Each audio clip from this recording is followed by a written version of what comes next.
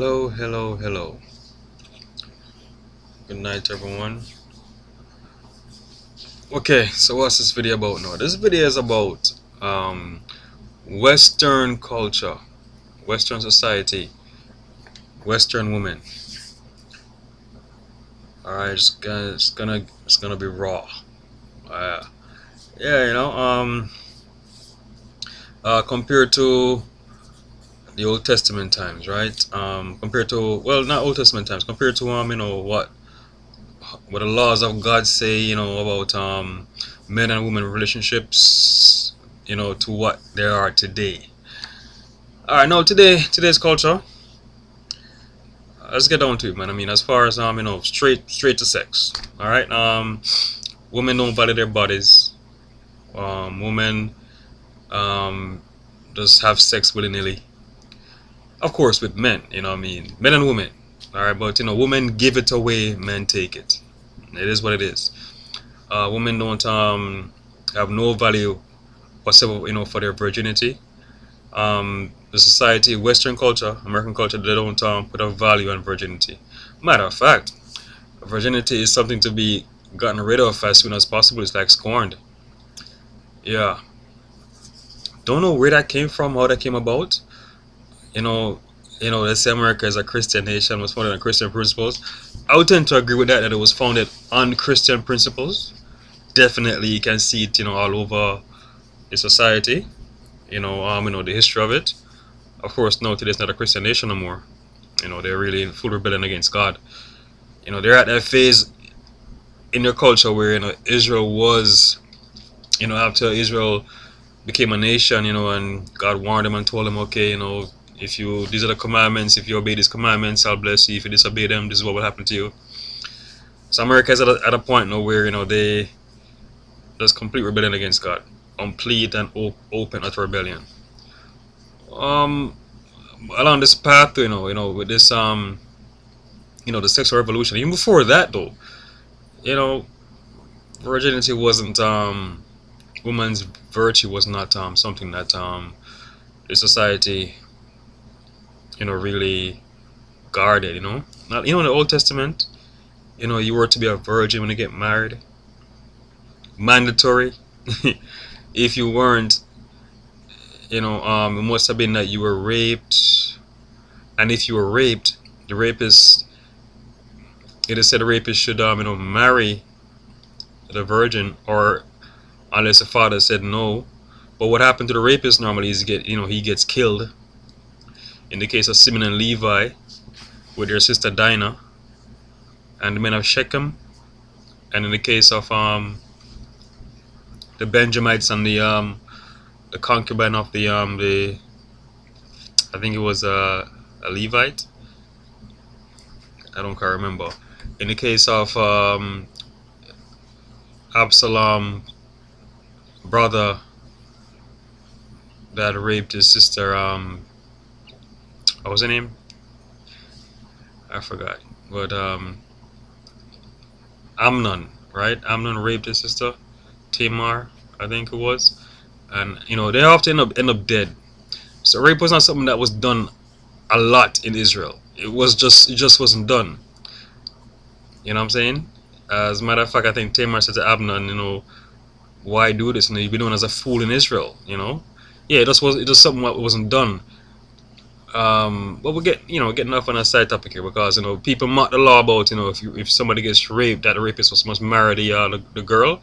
They laugh at that, but it's really genius. It's from the mind of God. God's a genius.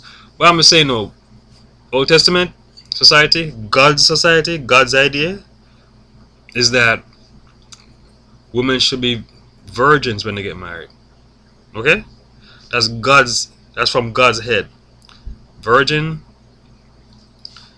when they get married. Today's society, women, they just give it away, and then when they get married, they put on a ring on the finger. All of a sudden, they stop giving it away, right?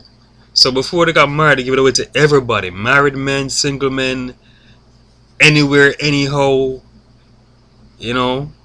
Video, whatever. And I've seen some of those videos. I'm guilty of that. Okay.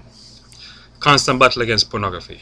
guilty of that. So just saying, you know what I mean. And then they get married, and all of a sudden both parties should be faithful. You know, you don't just engage in activity and then because they put a ring on your finger, because you get a marriage license or marriage certificate, you know, it just stops. It doesn't work that way. Because why they're doing that before you get married, you know, you're practicing is a certain philosophy of life. You know, you can't just have sex because with anybody at any time anywhere because you know they call it dating. Dating, I'm dating somebody. In other words, I'm having sex with somebody. You know, that's what dating is. It's a disgusting term. I hate that term because I know exactly what it means. Alright? You can date all you want until you get married. Where does that come from? Whose idea was this? You know what I'm saying? Whose idea was that? That's just bizarre. You know? I just don't understand, where this comes from, Alright? I can test drive a bunch of cars until I find the right car. Is that how it goes? Right? You can't even do that. You can't even do that. You can lease a bunch of cars, but you're paying for it. You know what I'm saying? Where does this come from? A woman's body is worth more than a car, way more than a car. Why do women do this? Why do they just give themselves away like that? You know what I'm saying? Yeah. So, I guess I'm just a weirdo because I have a Old Testament mentality, man. I mean, I don't want, God does forgive. A woman can change, become a Christian, be born again, and turn away from that lifestyle. Right? You know what I hate? When I meet a woman who, claims that she's a Christian, and born again, and when you bring up that issue of her sexual past, it's like yeah, nonchalant, like oh yeah, I slept with all these guys, and that's it. Nah, that is sick and disgusting.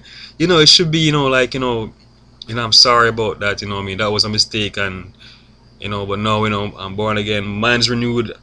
I'm changed. I'm moving forward with life.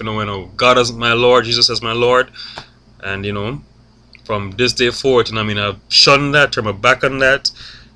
That was bad. Moving forward. When I meet a woman who claims she's born again, Christian, and to her it's nothing, it's like she don't understand why you would even be upset about that she slept with a couple of guys before she met you and want to get into a relationship with you. A Christian relationship, okay? Christian courtship, because yeah, you know what, I want to know what a woman has been through. It's very important. It's like women can do whatever, we men and women can do what we want to, and then we shouldn't ask about each other's history. It's very important. Your history, what you have done sexually, is very, very important to your relationship in the future. Like I say, I struggle with pornography. That needs to be said. That can affect my marriage, right?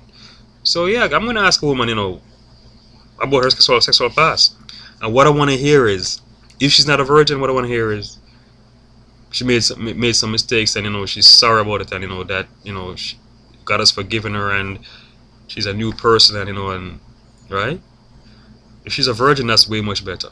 You know what I mean? But hey, we make mistakes, and God can forgive. So the point of this video is just that I hate Western culture. I hate westernized women. The mentality. I hate the westernized mentality. I wish more women recognize the genius of God and go back to the Old Testament and live just like that. If women start valuing their bodies, men will start valuing them.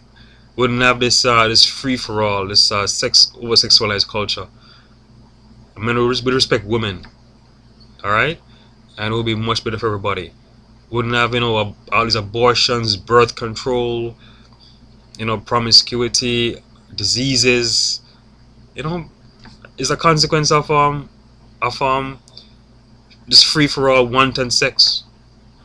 Okay, sex is a precious thing that should be shared, between in a committed relationship, and that's usually marriage. There's common law marriage, yes, but anyway, Jesus Christ is Lord,